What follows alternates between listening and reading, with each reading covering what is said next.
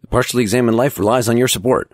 To find out how to help in ways that are cheap or even free for you, check out partiallyexaminedlife.com/support. If you think drunk driving is no big deal, you are wrong. Driving drunk can result in a crash with injuries or death. So if you intend to drink, make a plan.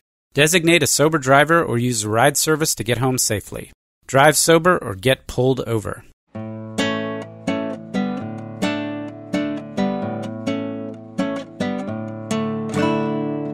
Hey, you're listening to The Partially Examined Life, episode 223, part 2. We're talking to Ned Block about some essays in his book, Blockheads. We had just finished Ryan McLaughlin's essay, Could an Android Be Sentient? And Ned's reply to that. We're going to talk for the rest of the time about Michael Ty's essay, Homunculi, Heads and Silicon Chips, The Importance of History to Phenomenology, and Ned's response to that, Fading Qualia, a response to Michael Ty. And really, we're talking about Chalmers' Absent Qualia, Fading Qualia, Dancing Qualia paper, which we did Troubles with Functionalism, and then we immediately did the Chalmers paper. So we really tried to hash through what Chalmers' argument is, but there seemed to be, in Ty's presentation, in your response, some substantial steps forward in that argument. Yeah, so the issue is, could there be a zombie who's functionally like us but has nobody home, no phenomenal consciousness? So Chalmers, who is not a functionalist, but who has a certain affinity to functionalism. He's what is sometimes called a nomological functionalist. He thinks that it's part of the set of laws in the actual world that there's a perfect correspondence between functional states and phenomenal consciousness. So he produced this really interesting argument. It's meant to be a broadly empirical argument that functionalism is true in the actual world. Let's assume for the sake of argument there could be a zombie.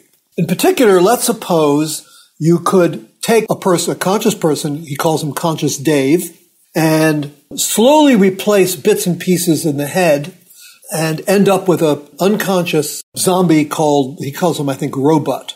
And the clever thing about how he does it is the way the slow replacement is supposed to go. People had earlier discussed various kinds of replacement scenarios, but his is cooler. So the idea is that first you replace every cell body with a silicon chip that has exactly the same inputs and outputs. And then one at a time, you replace all the axons and dendrites that make the neurons work with other silicon chips. And at the end of this process, you've gone from Conscious Dave to Zombie Robot. And ex hypothesi, we're assuming that the robot genuinely is a zombie, and then the idea is supposed to show that that leads to something that can't be true, and so we can reject the possibility that the robot is a zombie. By saying the harder problem really is harder, we're saying it is conceivable that Data is a zombie, that he is a functional isomorph of us.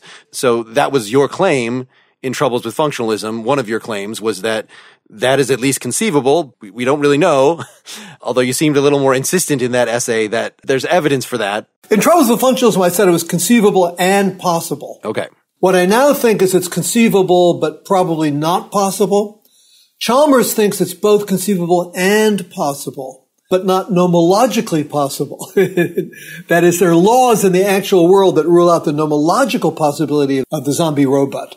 The Fading Qualia argument is an attempt to show that. The idea is supposed to be, if the scenario I laid out about gradual replacement is the way I said, leading to the zombie robot, then there will be an intermediate stage where the being, Chalmers calls him Joe, is dramatically wrong about his own conscious states. So Chalmers imagines, well, maybe he's looking at a bright red thing and he's saying it's bright red, but actually the experience he has is tepid pink. So that doesn't really make much sense. And he's aware it doesn't make much sense. But the idea is maybe we can't easily describe how Joe is wrong about his experience. But since Joe keeps saying the same kind of thing throughout, there'll have to be a stage where he's dramatically wrong about his experience. The idea is that being dramatically wrong about your experience, according to what Chalmers says, according to somebody being dramatically wrong about their experience when that person reasons just like a normal person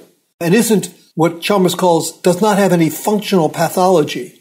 That is what he says, nomologically impossible. Well, he doesn't really put it quite so strongly. He says, in our experience with the world, nothing like that ever happens. And so it's something that doesn't make any empirical sense. Which I didn't know when we were reading that paper that he was actually responding to Searle, who apparently originally came up with this, according to Tye at least, came up with this picture of gradations, and that Searle specifically said, yes, when you are halfway and your consciousness is fading out, because he really did think, it's not that we don't know, but yes, that a data type would be a zombie if you replace everything, because it really is the biology that makes for phenomenal consciousness. And so that we would, if we imagine again that zombies are actually possible and you could display the complex behavior that a phenomenally conscious being has without being phenomenally conscious, that's just what a zombie is, then they should answer questions. This is what you're saying, that, not having a functional pathology, according to Chalmers, that they're looking at the bright sky and you ask them about the bright sky, they should still answer, oh yes, it's so bright, it's so very blue, it's so, the things they would normally say, but yet something, according to Searle, inside them would be crying out, no, actually it's faded to, that our actual experience, as opposed to what we would report, would be different. Our actual behavior would be different. And Chalmers doesn't see any room for there to be that distinction. If you think the silicon chip replacement doesn't affect thought processes, then it can't be that the thought processes are crying out, help, somebody save me. In fact, I think really the right thing to say about the intermediate stages is that we can't describe them using our ordinary mentalistic terminology. There just isn't any way to make sense of those intermediate stages using our ordinary ideas. That's why I think Chalmers has so much trouble coming up with an example. He uses the tepid pink example, which makes no sense, because if the person really is seeing tepid pink, then that would have to come out in behavior in some way. Yeah, I agree. And the way that Tye characterizes it, talking about mental states versus phenomenal consciousness. And I feel like that it almost breaks down, because you say, well, is it phenomenal consciousness of experiencing pink instead of red, or is it a mental state of experiencing? It's very hard to maintain that distinction in that gradation example. The terminology they should have used is a cognitive state. So we can certainly imagine, and maybe it's true, that our cognitive states are somewhat independent of our phenomenal states, and that you could vary the phenomenal states while keeping the cognitive states the same. That, I think, is the underlying thought that Chalmers was having. That would make sense. Now, maybe it doesn't make any sense, really, but that's the way the thought experiment is set up. So what I argue is that the way he sets it up is question begging, because the principle that functional pathology of this sort can't exist is a principle that the way he uses it favors functionalism, because there is a kind of functional pathology, namely that the Joe case is introspectively pathological.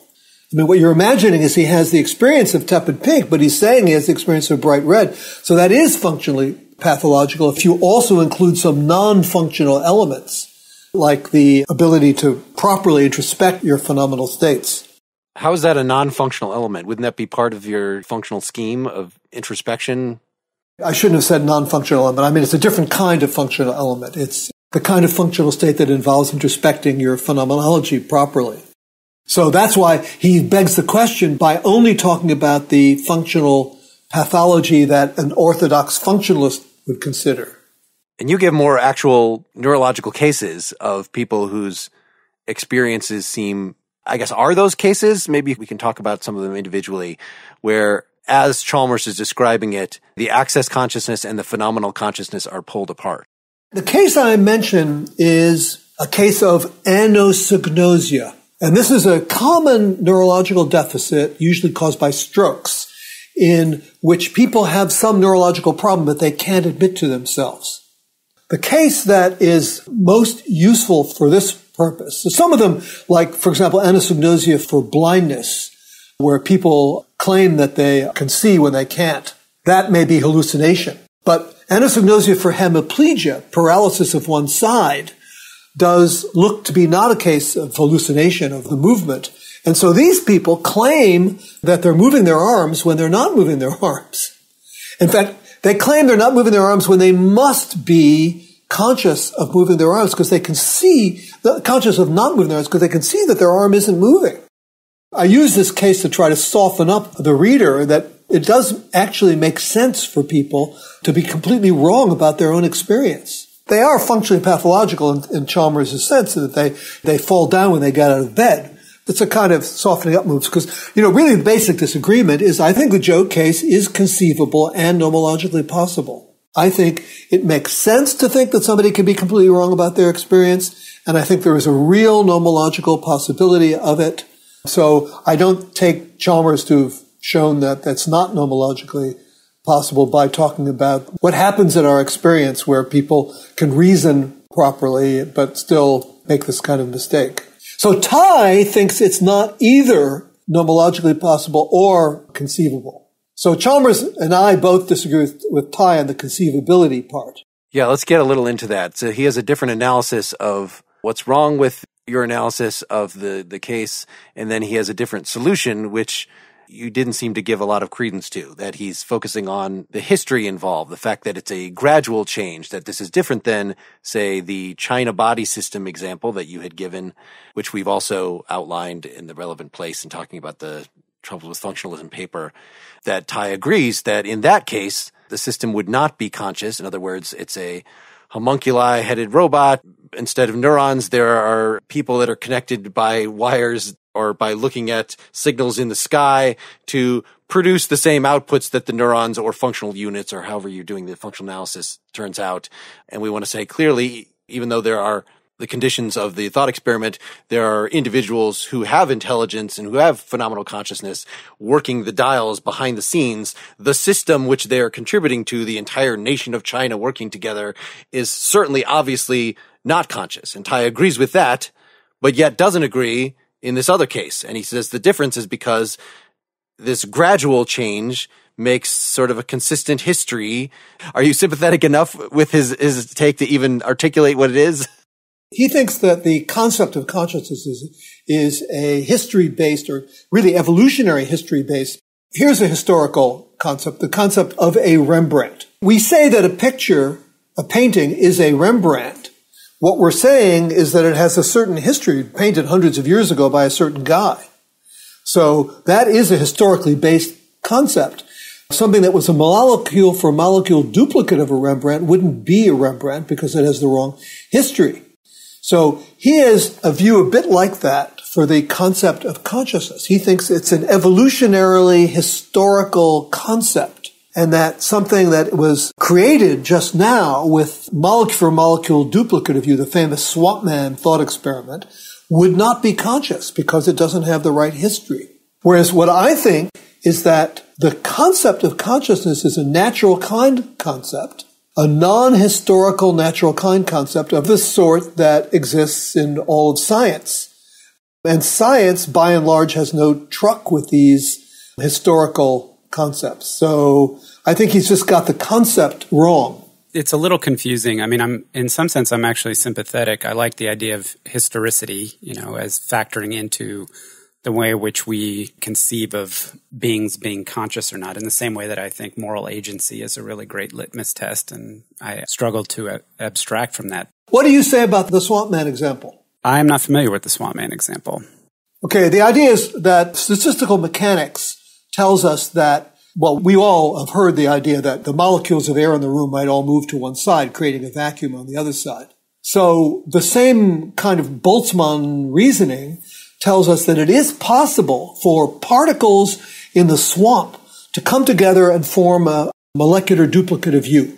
Then the question is, if there is a molecule for molecule, that's the Swamp Man. Right. A molecule for molecule duplicate of you formed in that way, would that be conscious? So I think anybody who takes a normal scientific approach would say, yes, if it's a molecule for molecule duplicate, it is conscious. What Tyle says is, no, it has the wrong history.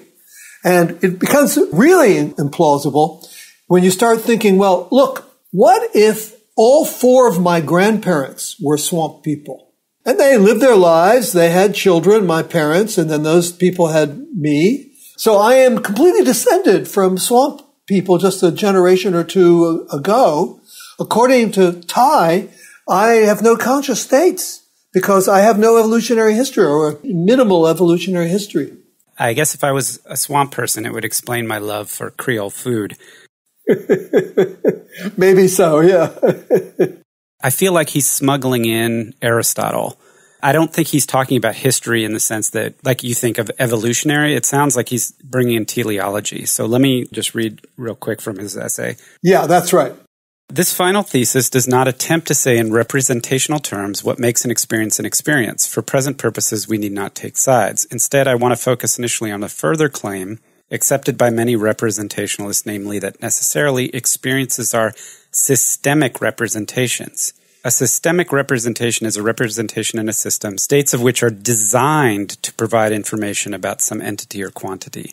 So he uses the example of mercury. He says blobs of mercury on the table that move in response to temperatures are not designed to show a change in temperature. You have to actually have a thermostat. And his complaint about, he says the China example, it's not designed to mimic or to create phenomenal consciousness. That's not what the China example is designed to do. It's almost like a Turing machine.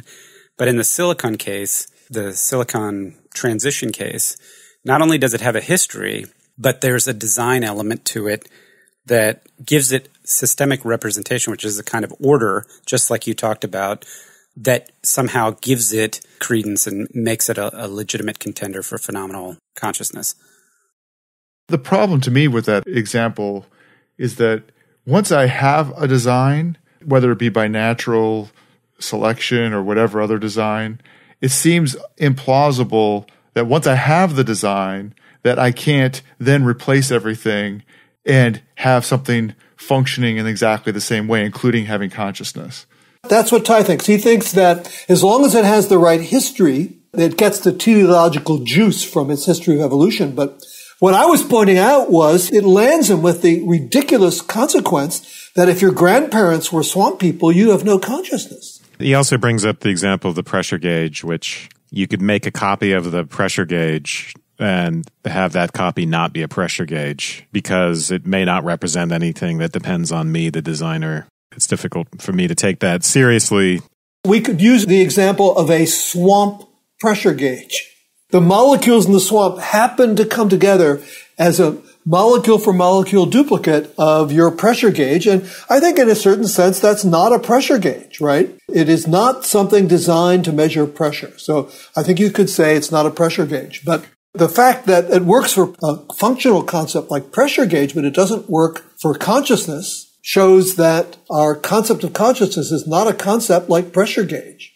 Right. And the appeal to natural design, is an appeal to a metaphor where obviously there's no design evolutionarily. It's blind forces. So it happens much in the same way that copying the manufacture of pressure gauges would happen. It doesn't rely on any intent or design in any literal sense. I find it hard to smuggle in this concept of design to explain anything. So I find it pretty implausible too. Yeah, I think and this gets back, we've had this discussion many, many times over the years. If I take Blockheads, the book, and I use it to prop my door open instead of reading it, does that mean it's not a doorstop because it wasn't designed? These functional terms are ambiguous.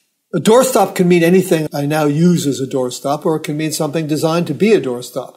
So in the more stricter definition, you could say, oh, well, I'm using it as a doorstop, but it's not really a doorstop. I'm having a conversation with it, but it's not actually phenomenally conscious. Well, that's what he would say about the swamp people. Any particular last questions we want to launch at Ned, give him the chance to take on here? Serious conceptual issues. Michael Tye is welcome to write something on our blog responding to Ned, given that we all just laughed at one of his claims as implausible. So, have you ever interviewed him? No. We only do about one of these academics visiting us about every 6 months because we do a lot of reading of historical things. And, when we do something modern, well, you saw how over-prepared, not necessarily that was evident in our discussion here, but in terms of what our past episodes have been on to get to this point that we felt like we could ask you intelligent enough questions. So, What's the book that you're working on right now going to be about? It's about the border between perception and cognition. It's called The Border Between Seeing and Thinking. It's an argument that, contrary to what a lot of people have been saying recently, there is a sharp border between seeing and thinking. It mainly consists in format and content. The idea is that perceptual states have an iconic format as opposed to a discursive format like language, and that they have non-conceptual and non-propositional content, and that there are some other architectural differences too. So it's spelling out what's different about seeing and thinking. Is that coincident with the phenomenal versus access consciousness distinction, that thinking is the access consciousness? And yeah, well, that does come into it because the idea is that access consciousness is a form of cognition. Mm-hmm. It's a wedge into the access versus phenomenal issue. Okay, I just didn't know if the seeing in there corresponded to a part of phenomenal consciousness or whether it seems like you could have Commander Data sees things just fine, even though there's potentially no phenomenal consciousness. Well, I don't discuss Commander Data in it, but I do discuss unconscious perception. Okay. So seeing doesn't have to be conscious, but the border between conscious seeing and cognition is pretty much the same as the border between phenomenal consciousness and access consciousness. Gotcha. I'd love to see the new book when it comes out, and we'll refer folks. I know you've already given some talks on YouTube about that, so if people want to hear more about that, they can hear you talk about that at great length already. Thank you so much for joining us, Ned. Well, thank you. A very stimulating discussion, and now that I know about your podcast, I'll go back and listen to it. We would love for you to do that and give us some feedback. There's so many points in Blockheads that I want to grab on and pull harder that maybe we should get Frank Jackson or somebody on here just to talk more about, whether it be representationalism or more about this a priori identities and mental paint, direct realism. This was a thing that came up mostly in our Armstrong discussion that is begging for us to have a further discussion on. Somebody you might want to interview on this is Susanna Siegel. So she's recently written, I think she calls it a tetralogue, but actually I think there's 4 people involved. So it's her and 3 direct realists. One of them is John McDowell, and I forget who the others are. And they each wrote a position paper and then a description and then a comment on each other's position papers. I haven't read this yet, but I'm sure it'll be very interesting. Yep. We are overdue for something. We've certainly brought up direct realism in lots of different contexts, whether you're talking about Hegel or the myth of the given or other things like this. We talked to Searle about his most recent book on epistemology. It's very hard to bridge together. We read historical sources on some of these things, but it doesn't necessarily catch up to what are the debates like now. So this sounds like a great resource for that. Well, I think the Siegel thing would be a good way of getting into that topic. Great. So nice talking to you guys. It was a pleasure. Thank you. Yeah, it was a pleasure. Thanks, Thank you. Ned. So were you surprised that given what we'd read by Block, where he doesn't really take positions for things so much as take positions against things, that he actually is an identity, he's a materialist, that even though he sees the point of the hard problem, he does not follow Chalmers in saying, well, if you recognize the hard problem, you'll see that type A materialism doesn't work and type B materialism doesn't work. In fact, he's a type B materialist with a lot of subtlety to his views, I guess. Is he a materialist? Because the materialist collapses the distinction between the phenomenal and the physical.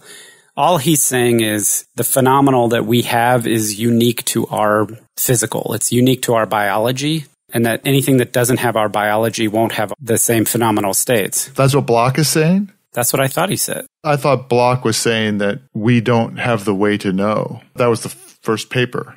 I see what you're saying.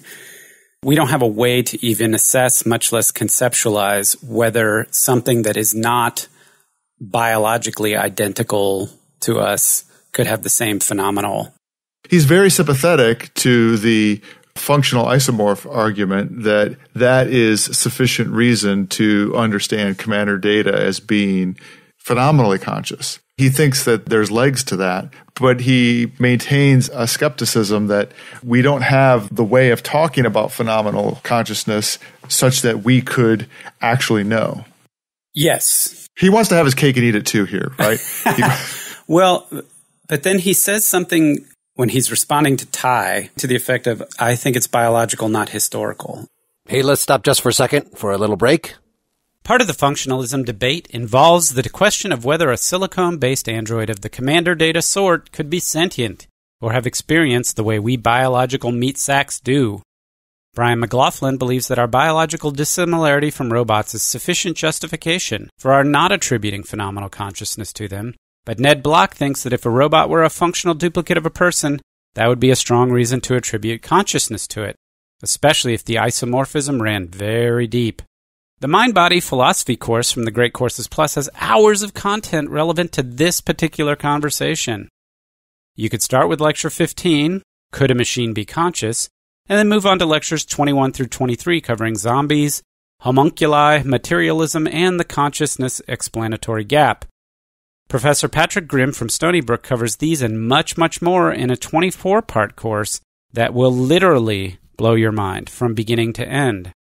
Now, you can unlock a world of knowledge with the Great Courses Plus. PEL listeners get a free month-long trial with unlimited access to the entire library. Start your free month now at thegreatcoursesplus.com/PEL. That's PEL for Partially Examined Life. thegreatcoursesplus.com/PEL. And now back to the show. He thinks that if it's the case that replacing the neurons with silicon chips does, in fact, retain consciousness, and he doesn't think that it has to in a way that Chalmers and Tye thinks, but he thinks that it could. It's just that it's not a given, right? Given the harder problem, we just don't know. And so it's not inconceivable that there is an erasure of consciousness as we go. If it is the case that phenomenal consciousness is retained during this transition, then it must be because whatever it is about the material that gives rise to phenomenal consciousness is suitably duplicated when you make that transition. When you dig down, he still thinks that it is something that needs to be discovered what that material characteristic is. And he considers this quantum approach to consciousness that we talked about in our first episode, talking with Gregory, which he doesn't take seriously. So this is page 576. He's talking about it. Stuart Hamerhoff and Roger Penrose have proposed that consciousness depends on quantum processes inside of tiny microtubules that are part of the skeleton of cells and are located inside neuronal cell bodies, axons, and dendrites. Microtubules are part of the cytoskeleton of the cell that maintains the shape of the cell. Whatever one thinks of this theory, it is not refuted by Chalmers' thought experiment. Robot, as Chalmers described it, would lack consciousness according to the Hamerhoff-Penrose account because of the lack of microtubules in the silicon chips. So similarly, even though he doesn't buy this microtubule specific thing, or we could say midichlorian specific thing, if we want to give the Star Wars version, if you think that it's the biology, it just depends how the biology creates phenomenal consciousness. Is that duplicated or not? He said when he was talking about functionalism that there's different levels of depth that you could give your functional account at.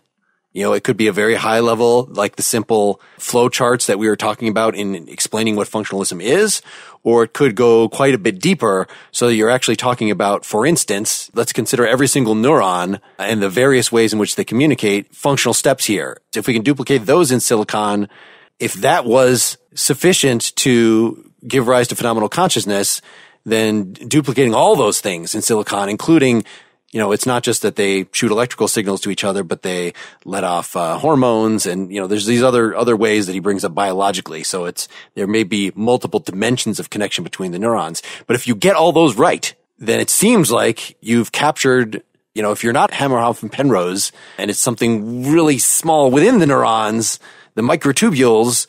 No, it's something still at the level of structure of neurons. Then it seems like you're a functionalist, but I'm having trouble about the distinction between materialism and functionalism ultimately if you allow functionalism to go all the way down to that level. Sure. It seems like you are, right? Because you're saying that the material is coexistent with the functional. You're decreasing the distance. I mean, one of the advantages of the functional argument is that you're not requiring anything in particular about the underlying material that manifests the function. And so you might be able to say, well, it's a functional argument insofar as I'm going to demonstrate that I have multiple instances of the material manifestation of that function. So that's sort of the argument going through with the silicon replacement process, right? Is I have a manifestation of consciousness of the sort that I want to talk about here in flesh. And that's where I'm going to start with. And now I'm going to, at some sufficiently low level, replace piece by piece that entity while maintaining the same functionality. Now, I'm going to put aside how I test that I've maintained that same functionality, right? So, for instance, one thing I'd want to know is I maintain all the functionality. So I have to have tests for all of that functionality. But let's say I have all those tests, and then I replace it piece by piece by piece, and then at the end, I end up with something that has exactly the same functionality but manifest in silicon alongside what I had manifest in flesh. So there I've demonstrated by fiat that consciousness is a functional characteristic, not a material characteristic, because I have two instances of it. So it's a deep functional analog, and Ed was saying that it actually would be evidence that he is conscious. This seems to be contra the radical indeterminacy of the whole issue in the harder problem paper, that we do have reason to say positively that data is conscious, and the tighter the functional isomorphism, the more reason we have. Sure. You reduce the gap of what you don't understand to be smaller and smaller that you have to make between saying this is like me and this is not like me.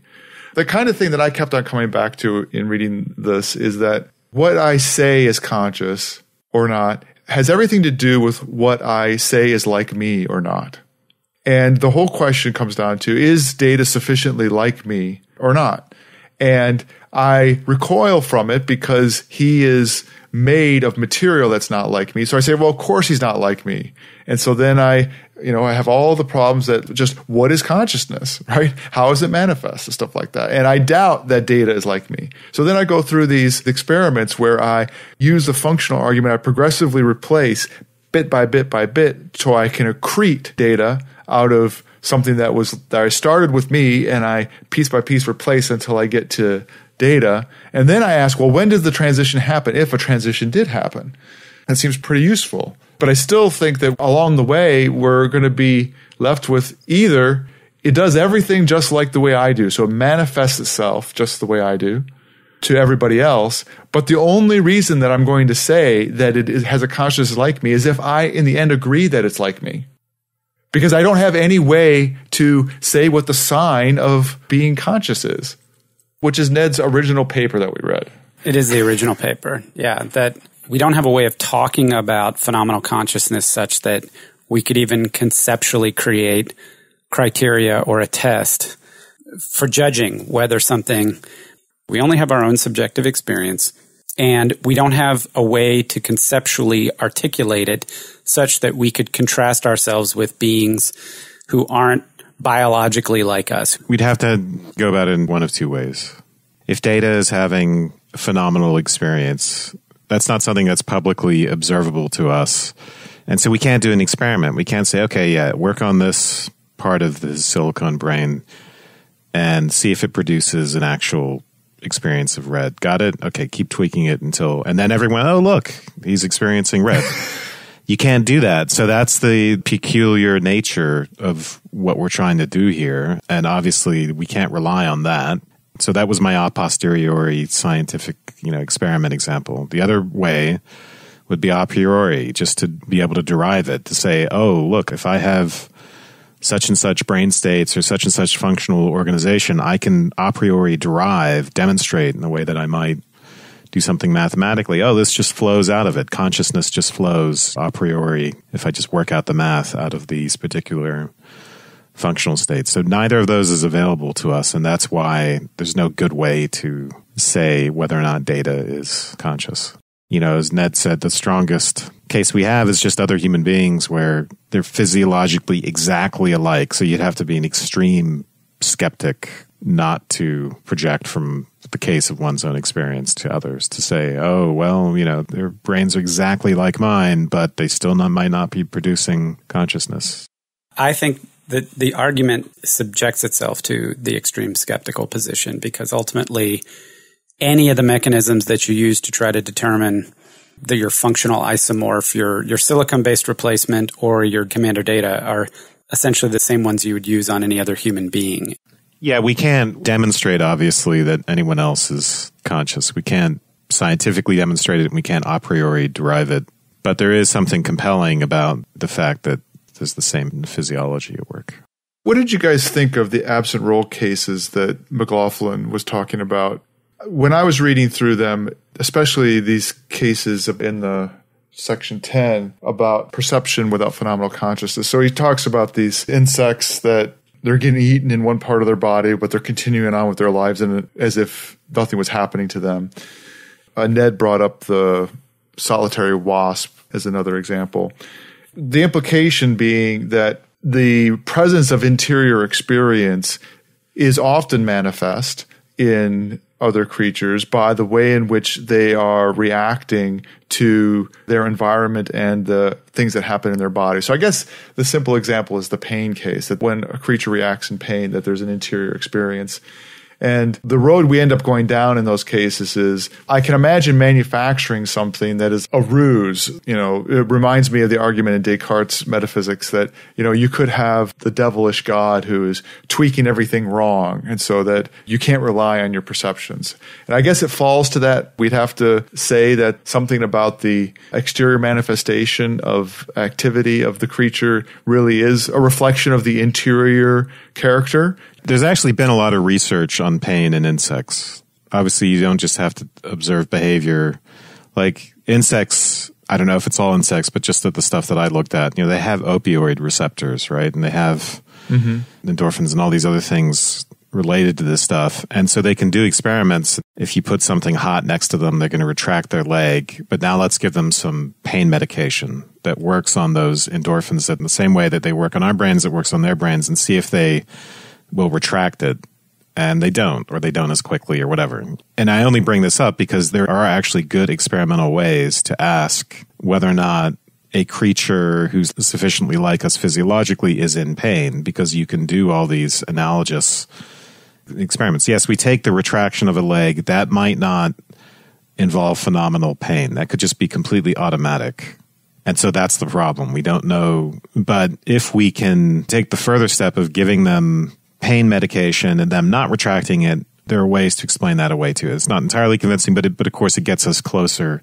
And I think if you got fine-grained enough experimentally, I think you could convince yourself that there's some sort of pain in some particular insect. It sounds like it varies. You know, Ned Block gave the zombie wasp example. It sounds like there are lots of insects who are not going to like disfavor a leg that's hurt, right? They just walk on it as usual. Yeah, McLaughlin gets into that, like insects that just keep on with their normal behavior even as they're being eaten. Yeah. Yeah, but it sounds like it probably varies a lot from insect to insect. And then what does it mean that they're continuing on with their behavior? Does that mean they're not in pain? You know, there are all sorts of really difficult, fine-grained questions you'd have to ask. But yeah. Yeah, well, McLaughlin is using it as an example of, like, he'll say, there's nothing to what it's like to be a butterfly. Yeah, I think that's bullshit, but go ahead. Okay. So to me, the kind of discussion is, putting aside whether or not we agree with him, it was a way to try to parse out how we can see exterior manifestations of phenomenal experience. And what I hear you saying, Wes, is that those aren't sufficient to do so. I think more data would be needed. But yeah, the whole idea that like a butterfly is an automaton, or it has, you know, I guess you guys are calling it access consciousness, but not phenomenal consciousness. He says it perception versus phenomenal consciousness. Yeah, you could call it perception. So you have perceptions that are cognitive, but not phenomenal. That was my mistake at the beginning, is I thought access consciousness just means you can use the data in some way, but it's using it specifically for reasoning. Yeah, so I would call it cognitive, I guess. In the same way that many philosophers would say judgments, for instance, they're not phenomenal, but they are cognitive. I don't know. I mean, I think it's hard to say what the fact of the matter is in these cases, but my prejudice, my intuition is that there would have to be something that it's like to be a butterfly.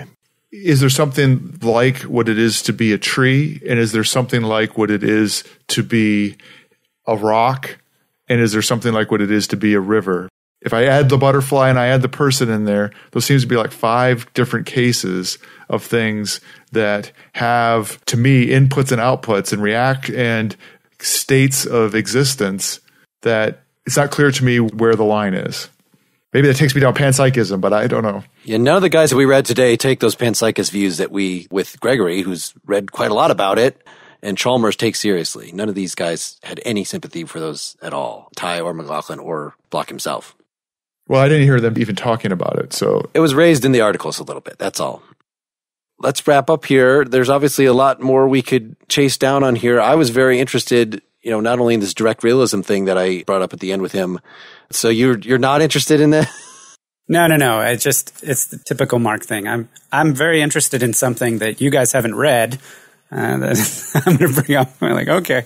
No, this was brought up in Armstrong, right? So the Armstrong paper said that the content of a mental state is exhausted, or let's say a perception is exhausted by what it is a perception of.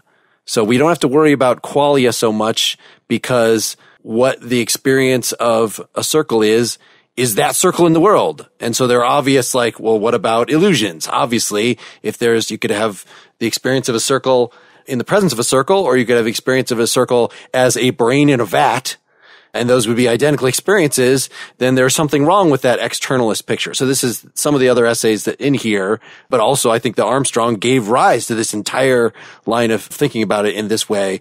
You know, it's begging us to look further at internalism about mental states. In other words, is what a mental state is entirely captured by just analyzing it right now. Like this historical view that Tyle brings up is in a form of externalism. It's saying, no, actually matters the history too. Or if you say, as Putnam says, in this world versus the world in which water is XYZ as opposed to H2O, you might have exactly the same belief about water, but in one case it's true and in the other case it's false because, you know, the reference of the word water or something. Those are all externalist views. I don't know. I find something interesting in this, but maybe this is getting at exactly what about analytic philosophy bugs some of you guys.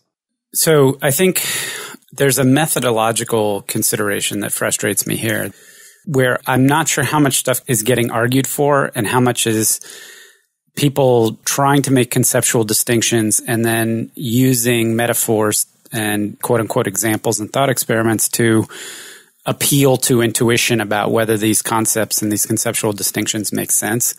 So my eyes kind of glazed over when we were getting into the like, well, you know, there's examples of people who have a brain injury and then, you know, they feel pain but they don't have pain, or they have a pain and they don't feel pain, or they see something and they don't see something. And it's like, okay, the brain is a complicated and mysterious and wondrous thing. And because somewhere in the world there's 7 people who claim to have the experience of sight but can't actually see, that means that so-and-so's conceptual distinction is lacking. And I just feel like we would take a step back and say, like, does the mere existence of person with symptom X invalidate a particular point of view, or is it really helping us refine our conceptual apparatus, or are we just counting the number of angels in the head of a pin or what have you? That's the part that concerns me, is it's like, I feel like philosophers talking about very complicated medical and neurobiological and neurophysical things is knowing just enough to be dangerous. It also points to maybe the idea that we talk about consciousness as different things as opposed to an interconnected historical phenomenon, an event as opposed to a thing. Maybe that's part of the problem too. So I think Ned's been a great point of connection. I think we need more of these between armchair philosophy and what is actually going on in science. I'm not saying I want to do that. I'm not saying I want to read all these scientific papers, but in doing this for so many years, and in fact, some of the articles, even in Blockheads, are like, there's at least one by a neurobiologist, like that's not philosophy at all. And his response to it is like, yeah, I use this person's research all the time. So like, it's great that those connections are being made. And I don't think it's merely the philosophers reading the neuroscientists and drawing their own conclusions. It's like engaging with the neuroscientific and the cognitive science community to make philosophical sense of the stuff that they are discovering. Like that is completely what needs to happen with every science, that there need to be philosophers perched on their shoulders telling them not to conclude things that are unwarranted. Did you guys see the article about the guy who's building a brain in a vat? No. It's in the New York Times. What? An actual human brain or mammalian brain. They still don't know how C. elegans works, the worm. That's 840 neurons, and that's the only system that's completely mapped and still not understood. I am willfully overstating it a little bit, but what it is that he is taking a brain and hooking it up physiologically so that it continues to operate. That's disgusting. By diffusion, right? So it's... How can that be ethical? Where is he getting the brain? Is it like a mouse brain? I think the person's name was Abby. Abby Normal. So I think Block overall is trying to thread the needle in terms of respecting that the hard problem is so hard and using that to try to school the neurobiologists and others that are actually looking for what in the brain represents consciousness. So, for instance, I looked at this a little bit just at the beginning of this 2009 paper comparing the major theories of consciousness, which is something that is aimed at neuroscience. It says this article compares 3 frameworks for theories of consciousness taken most seriously by neuroscience. And the reason I want to bring this up, because these are actually things that we've brought up in other articles. So one of them is the executive theory. So we brought this up in the Robert Wright Buddhism episode, the idea that there are different systems that are competing at any time. And when one claims global control of the brain, and this is a phrase that Ned did bring up in our discussion with him a couple times just now, then that one becomes conscious. But clearly, like, that doesn't solve the hard problem. Like, you haven't said why global control means consciousness. Global control could just be access consciousness. For a wasp, that's probably what's going on. The thing is deemed global control. It is controlling behavior, but it doesn't explain phenomenal consciousness. And then the other one that we raised, Ned brought up himself right at the beginning, is this higher order theory of consciousness. I saw this even in the Douglas Hofstadter book on consciousness, which I tried to get him on the show with us to talk about. He was not interested, but it was some form of, he would use an analogy like take a video camera, hook it to a TV. So, right, whatever the video camera's filming, showing on the TV, point it at the TV. So his book is called I'm a Strange Loop. And like, this is kind of what consciousness is like. Basically, consciousness is self-consciousness. Again, this is something that Ned brought up right at the beginning. He said clearly, demanding as these higher order theorists do, that if it isn't self-conscious, then it isn't conscious at all. That's just misguided. You haven't explained why having, I'm both seeing red and I'm aware that I'm seeing red. You haven't explained why the awareness itself is phenomenally conscious. Like, you're completely sidestepping the hard problem. So, and he sees these are the two competitors to what he takes to be the most promising, let's say, response to the easy problem, which is actually locating what is going off in the brain when people report conscious activity. And he says we can pretty clearly figure out, kind of like what Wes was referring to, that we should be able to work out the correlations when phenomenal consciousness is occurring. So yeah, Ned is actually presenting mind-brain identity theory as a more promising, this older theory, as a more promising way to at least solve the easy problem in a way that respects the hard problem than these more recent, innovative, interesting sounding alternatives. I really enjoyed browsing through this Blockheads book. There's so many. We actually didn't even talk about how Putnam was Block's thesis advisor. I didn't know that. I learned that this morning when I was looking through stuff. Yeah, so he probably had a good idea why Putnam himself rejected functionalism later. Block, I think, was saying a little bit about just the fact that we could have functional analyses at different levels. That's definitely related. Putnam thought it was somehow problematic to say what the functional organization of something was. And so that's the one that is, the same as the mental. If there's so many different functional organizations of the same system, there seems something very problematic about being a functionalist as identification. It was also interesting that he said that Chalmers was not a functionalist, that he was a mere nomological functionalist. In other words, the laws of nature in the world right now are such that functions and mental states hook up. But apparently being a functionalist without further addendum requires being a reductionist functionalist, right? Maybe he's just using the words differently than we were using. Yeah. I don't know what that means exactly, because if you were a nomenological functionalist, it seems to me like a stronger claim than being a mere functionalist.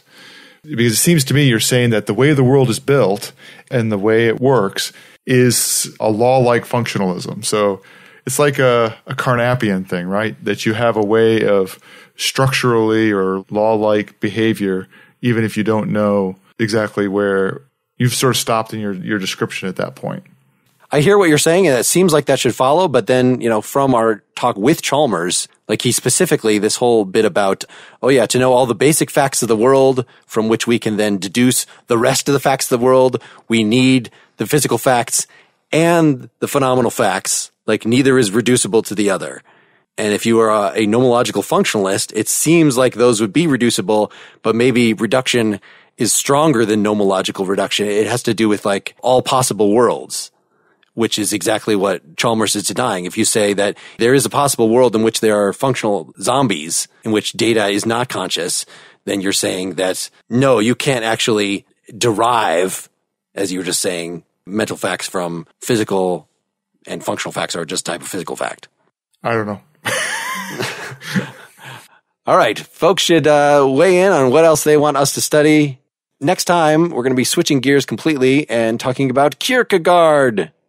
People have wanted us to get back to Kierkegaard in a long time. It's social commentary, his 1846 essay, The Present Age, which was published just after he had some kind of public shaming in the press. And Hubert Dreyfus's 2004 essay, Nihilism on the Information Highway, Anonymity versus Commitment in the Present Age. So Dreyfus connecting this old essay by Kierkegaard directly to the internet, at least as it was in 2004, before it got that much worse. So we're going to be done with the hardcore analytic philosophy for a while, but we welcome your recommendations for what else we should cover in this area. If you want to hear more, here. Our closing song is called You're So Dark Sleep / Goodbye by The Black Watch from their 2018 Paper Boats EP. I enjoyed listening to this through the lens of the idea of gradually fading qualia as a form of death or potential transformation. Anyway, I just posted my interview with John Andrew Frederick from The Black Watch on Nakedly Examined Music, episode 102. He's an English professor, super bright, might be on PEL as a guest at some point. Check that out at nakedlyexaminedmusic.com. And if you haven't yet subscribed to my new podcast, Pretty Much Pop, we've got some great interviews and discussions coming out on that as well. We just recorded one with Indigenous American actor Jonathan Joss from The Magnificent Seven, Parks and Recreation, King of the Hill. He was definitely a blast, so keep a lookout for that. If you think drunk driving is no big deal, you are very wrong. Drunk driving can mean arrest, job loss, and massive legal expenses. So if you intend to drink, make a plan. Designate a sober driver or use a ride service to get home safely. Drive sober or get pulled over. People should follow us on Facebook. They should follow us on Twitter. They should go to our blog, partiallyexaminedlife.com, and weigh in on this and other episodes. They should email us at pel@partiallyexaminedlife.com. Thank you so much. So long, everybody. Good night. Good night. Good night.